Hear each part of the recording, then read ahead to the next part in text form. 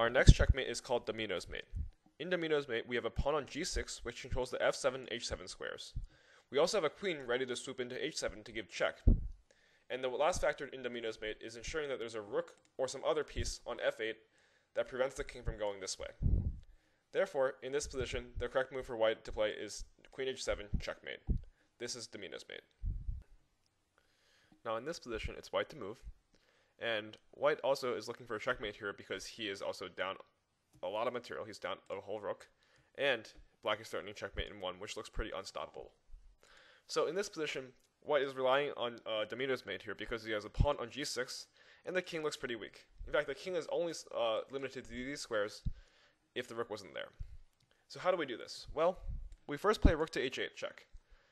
It seems to be losing a rook for free though. After king takes h8, we don't have checkmate yet, and we just gave up a rook for free. But the whole point of this move was to clear up the h-file for the queen. So now we can play the move queen to h1, winning a tempo. We're attacking the king, so that's a check. We win a tempo and get our queen onto h1. After this repositioning, and the king goes back, then we can use our queen to go to h7 and give checkmate.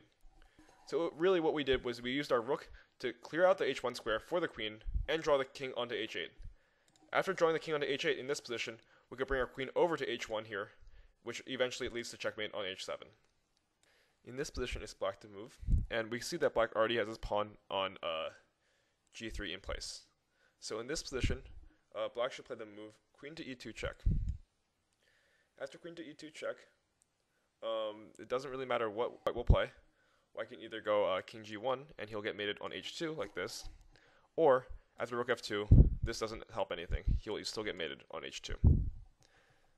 The point of this was to show that black doesn't need to use the h-file to come in.